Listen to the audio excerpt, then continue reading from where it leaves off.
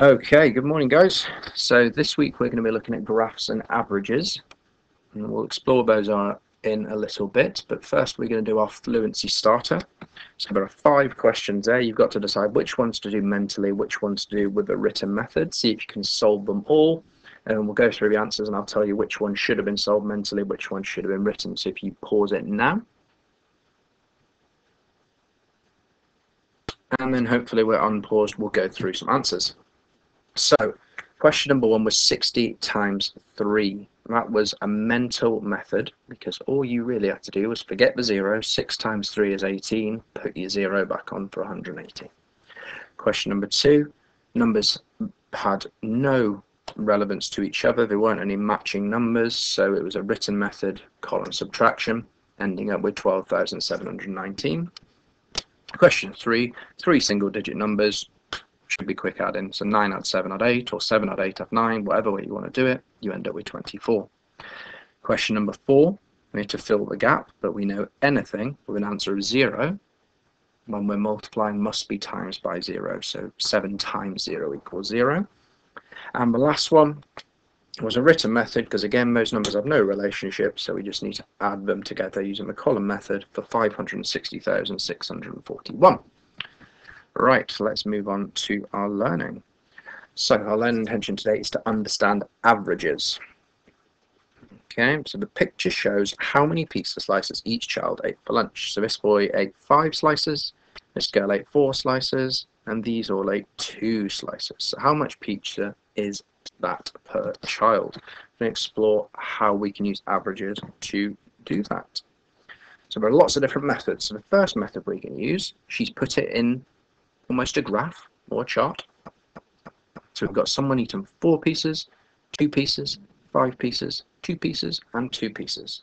But what she said is if instead each child ate the same number of slices. So what she's done is counted the number of slices, which is 15, and then shared them out equally.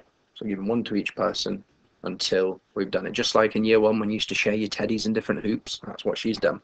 So each person gets 3.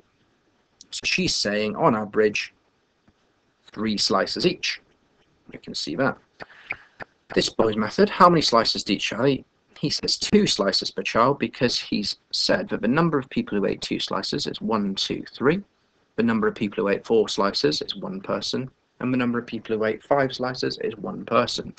So have a think, why might he have said that it's 2 slices per child? We'll have a look in a second. And this girl's method, she's put them in a chart again. And she said that this one, there's an arrow pointing saying 2 slices, and she says 2 slices per child, but she's used a different method to that boy. Yeah, a different reason. So why could she be saying it's 2 slices? Well, let's have a look at all 3. The first method shared the total as if each child ate the same. So you add up all the pizza slices and share them equally. The boys' method looked at the most popular number of slices. So were 3 people had 2 slices, that was the most popular, so they had 2 slices. That's the average. But she's saying the average is 2 slices because the 2 was in the middle. If I flick back quick, it's in the middle of that chart. We've got, goes up in ascending order, so 2, 2, 2, 4, then 5. 2 is in the middle, so that's her average. All different ways of calculating the average. We're going to look at them all over the coming weeks. But one we're going to focus on today is this top method here, sharing out. So if we look at the picture graph number 1, it shows children in 3 groups. You have blue group, purple group, green group. It says on average, how many children are there in each group? Okay, it's saying on average. It's not actually asking you to just count how many children are in each group. Now we could do this by just looking at the lowest group. There's 4 there, crossing out these ones to make all the groups the same. We've all got 4, and then that means we've got 1, 2, 3, 4, 5, 6 left over. Share them out equally, which means 2 more to each, like that. So we will have 6, 6, and 6. Easier way to do it. Let's do it numerically.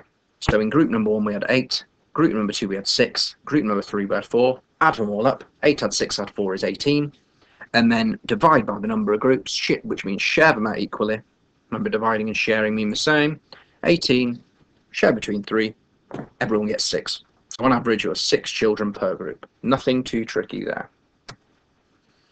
We move on to this one. Now, averages can be decimals and can be fractions, okay? So we need to remember that for this question, because I spent a little while thinking they got this question wrong, when in fact all we need to do was decimalize. So the bar graph shows the number of cupcakes 4 friends bought at a bakery. This one bought 3, this one bought 1, this one bought 6, this one bought 4. Obviously Miss Hartley in the green. So what we're going to do now... Hello, I'm back. I was interrupted with a cup of coffee, which was quite nice, but let's carry on. So we were talking about what these people had. So where we go from here, we're going to add our 4 numbers here, and then we're going to divide through by the number of people buying. So 3 add 1 add 6 add 4 is 14. 4 people bought them, so we divide by 4, which leaves us with an average of 3.5 cupcakes. I've done it numerically. All I did was show it here to make everyone have the same. To make sure it adds to 14, we had to have bars that added to 3.5. Okay, so on average we had 3.5.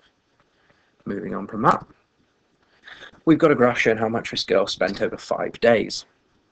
So 5 days is important. There's 5 bits of data, so 5 amounts spent. Do exactly the same thing. We add up all the amounts spent, all the data we've got. So 1 add 1.4, add 1.2, add 1.8, add 1 is 6.4. Then we divide through by how many days we have. So 6.4 divided by 5 equals 1.28. So on average you spent £1.28 per day. What we did was add them up, divide through by the number of days, and then we're golden. We're there. So nothing too tricky. Just add up all your data and divide through by the total number of bits of data that you've got. Brilliant. So what you're going to do for me is you're going to pause in a second and you're going to crack on with your workbook. You're then going to go on the website and find your answers and get it marked. Then come back and we'll have the plenary and the challenge question. Okay, so if you pause it now, and hopefully we're unpaused and we've marked our work and we're going to move on.